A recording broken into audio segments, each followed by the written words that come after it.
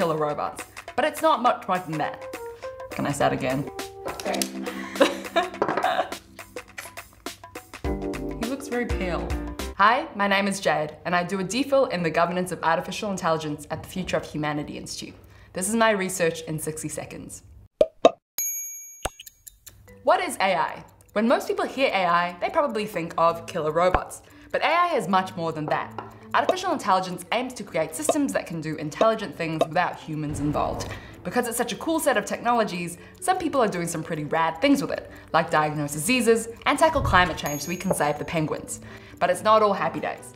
AI can also be used for some pretty terrible things, like create more powerful weapons and being used by bad actors. Not the Nicolas Cage type, but more people who want to hack into your computers and control what you see in the media. So here's the thing, some people want to use AI for some pretty awesome things, but some for some pretty terrible things. What I look at is how these different people can cooperate to make sure that AI is used in a way that we're all happy with. First, I look at case studies of technologies that are similar to AI. Then I use this to develop a general model. And finally, I apply that general model to AI to understand what we should be doing today to cooperate for a future with good AI in it.